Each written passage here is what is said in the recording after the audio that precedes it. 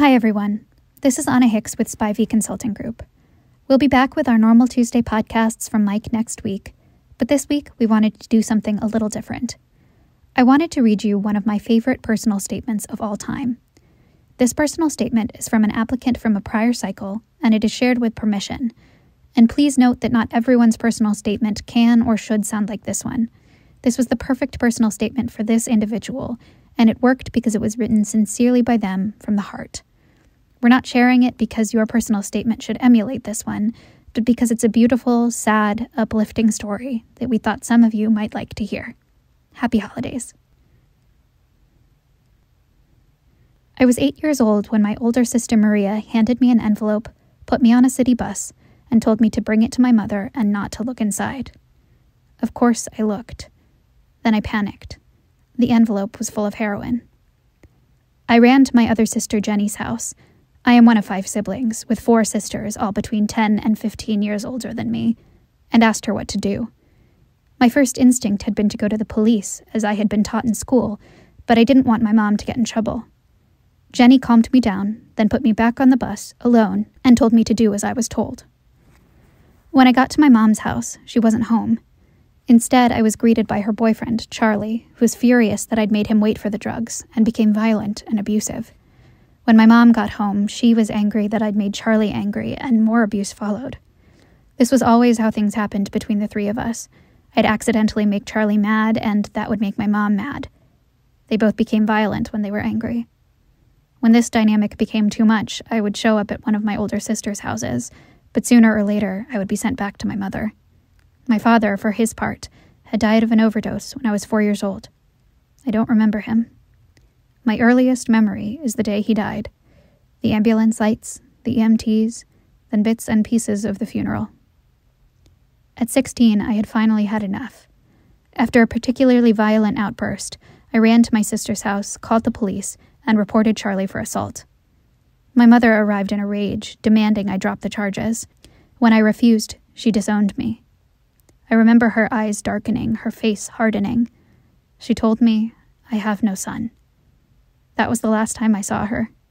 3 years later, she died. After that night, I moved onto the couch in my sister Maria's living room, along with her husband and 3 children, then dropped out of high school so I could work full-time and pay rent. On my 18th birthday, I signed a lease for my own apartment, and I set out on my own. I got my GED and enrolled in community college, but my work schedule, constantly changing, made it difficult to ever consistently attend my classes.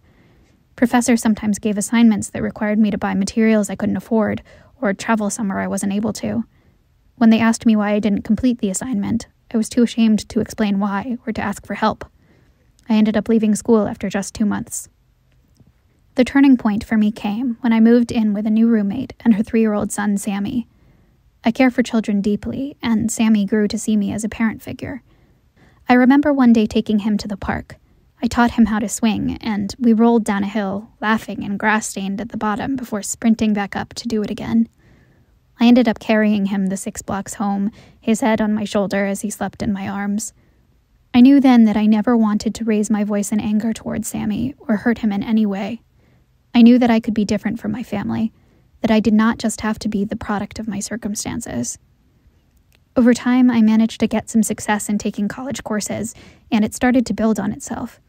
I took it one step at a time, and before I knew it, I had finished my bachelor's degree. This step had once seemed impossible to me, but now it was a reality. Today, anything seems possible. Just a few years ago, my world was so closed off, but now I have a wonderful support system of friendships, and my future seems limitless. After growing up in deeply unfair circumstances, I developed a strong sense of fairness, and I hope to take that into law school and into a career as a lawyer. As a child, I never would have imagined myself where I am today, but I know now that I have the ability to achieve my dreams, and becoming a lawyer is the next step in that pursuit. When I was a kid living in La Habra, I sometimes spent my days collecting cans from dumpsters and bringing them to a recycling center, earning 90 cents per pound. Sometimes I would earn enough to buy a massive Mexican bread cookie from the local bakery. A couple of years ago, I went back to my old neighborhood, seeing it all with new eyes. I stopped into the bakery and bought one of those bread cookies, but it seemed so much tinier than I remembered.